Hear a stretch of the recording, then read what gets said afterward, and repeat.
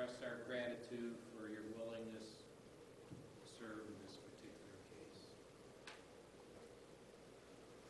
By no means an easy case to sit on, but you did. Your and our journey into the unspeakable is almost over. Keep in mind that all 11 victims in this case are separate and distinct matters.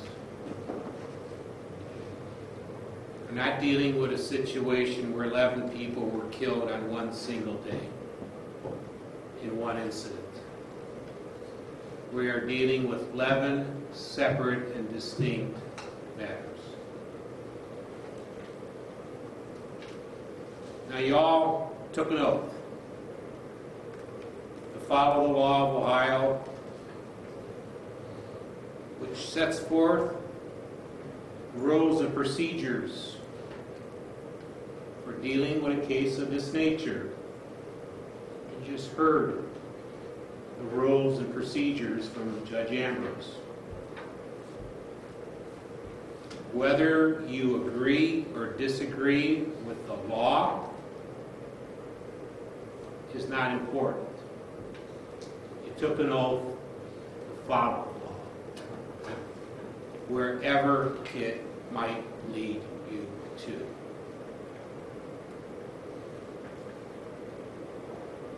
Mr. Soule was not the first person in Ohio to face the consequences of a case such as this.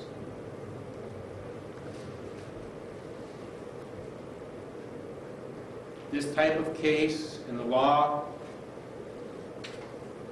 that relates to it contemplates that after a fair and impartial hearing, after a fair and impartial weighing of the evidence, the law seeks to have the punishment fit the crime. The weighing of the aggravating circumstances and the mitigating factors. What you have heard during this trial, the evidence that you've heard during this trial, the evidence that relates to the aggravating circumstances that you've heard during this trial, amounts to a tremendous assault on your sensibilities.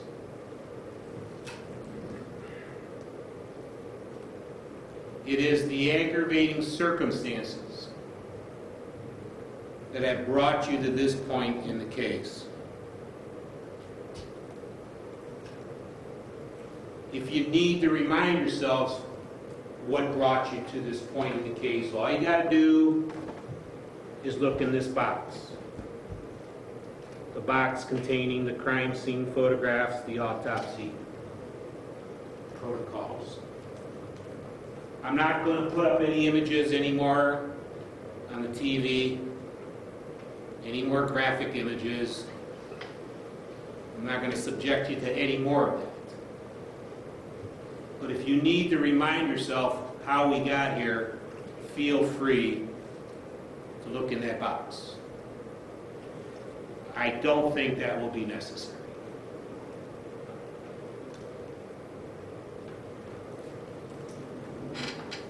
Mitigation. That's what this second phase of the proceedings is basically all about. It offers an opportunity to be fair and impartial toward making a very important decision.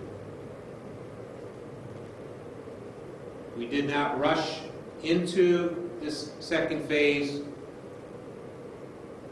and this whole second phase has been given an opportunity to present to you in complete fashion, examine the concept of whether there's any mitigation sufficient enough to warrant against the imposition of the death penalty. Be mindful of the law, that the existence of a mitigating circumstance or a factor or mitigating factors of and by itself do not preclude the imposition of the death penalty. It's a weighing process. First, you must identify, find, and identify, and then weigh.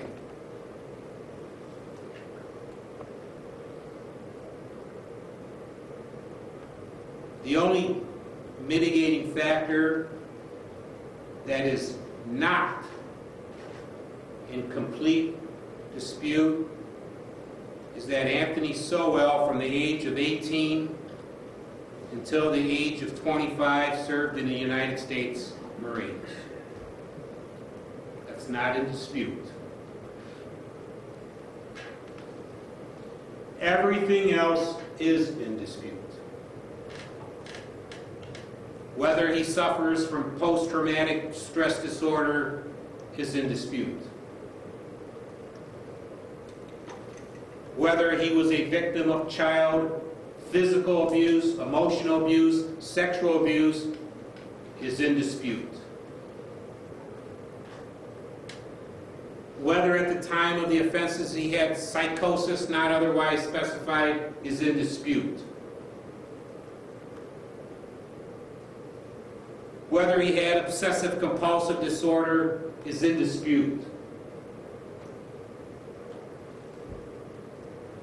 Whether or not his heart attack broke down his ability to control his desires or of his obsessive compulsive disorder with sexual obsessions is in dispute.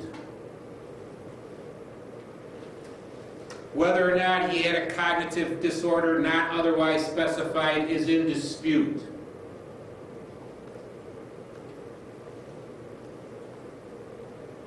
In his unsworn statement,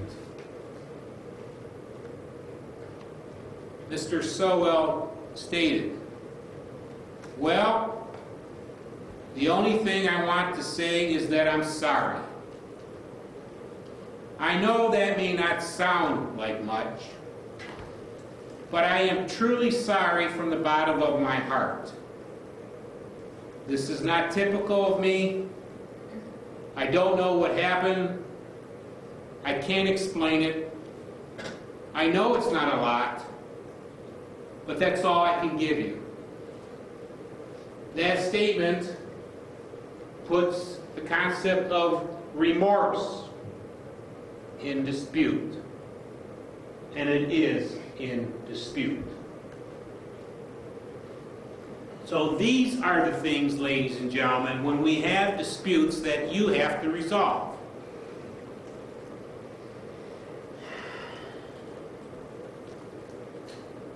Now, the only thing I said is not in dispute is the fact that he's an ex-Marine. Does that fact outweigh the aggravating circumstance of the purposeful killing of 2 women, 3 women, 4 women, 5 women, 6 women, 7 women, 8 women, 9 women, 10 women, 11 women? I will have to reverse myself on that last objection. The burden of proof is still with the state to prove that the aggravating circumstance outweighs the mitigating factor, not vice versa. Just want to correct that. All right. But that's the aggravating circumstance.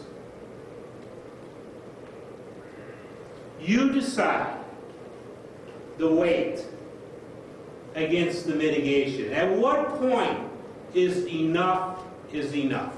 Objection. Overruled. These are 11 distinct matters.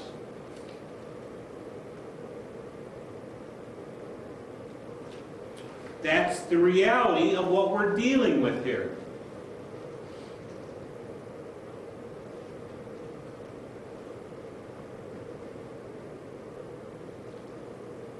let's look at the aggravating circumstances here.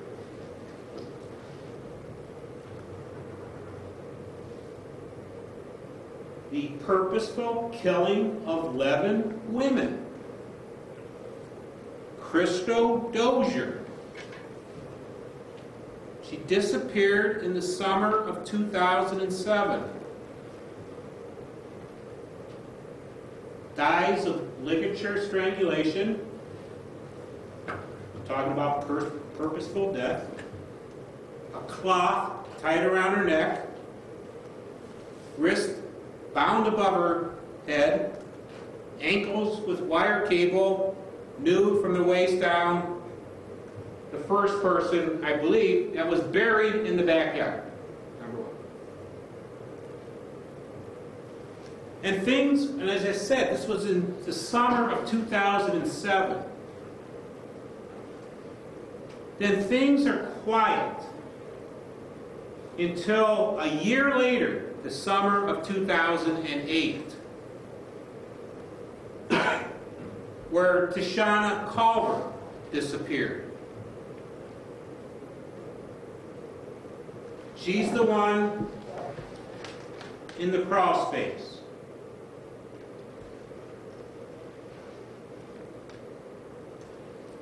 With her wrist bound, crawl space up there in the third floor room. In the latter part of the summer of 2008, we have LaShonda Long.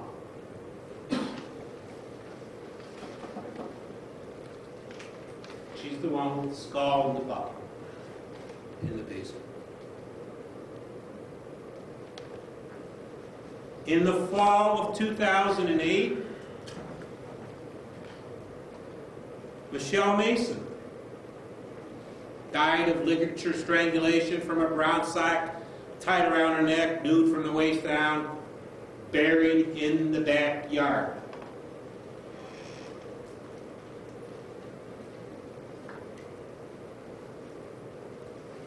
Second one who was buried in the backyard. Tanya Carmichael. This is interesting. Disappeared in November 10th, 2008. Died of ligature strangulation from a black electrical cord tied around her neck, completely nude, buried in the backyard. Number 3. Disappeared November 10th, and somewhere along this mitigation hearing, in these medical records somewhere, you heard on November 11th, there's medical records for Anthony Sowell getting the CAT scan done at a hospital. I remember right, something about being robbed or something like that. November 11th.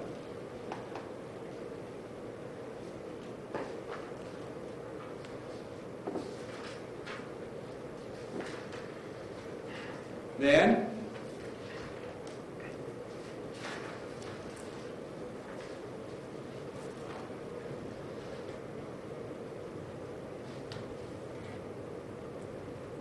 the next one to go missing is Kim Smith. Takes us in January of 2009. Once again, evidence of wrists and ankles bound with twine, nude from the waist down. The fourth person be buried in the backyard. A couple months would go by, which takes us into the middle part of April of 2009. We have Imelda Hunter and Nancy Cobbs. And if you remember right, they were very close to one another in terms of dates that they disappeared. Middle part of April of 2009. Imelda Hunter died of ligature strangulation from a shoulder strap, from a bag or a briefcase wrapped around her neck, nude from the waist down. The fifth and final body buried in the backyard. The next one is Nancy Cobbs. And she disappeared in the middle of April of 2009. And you heard a little bit from Dr. Knoll about how small the backyard was. And Nancy Cobbs winds up with a ligature around her neck, stuffed in a black plastic bag on the 3rd floor of that house.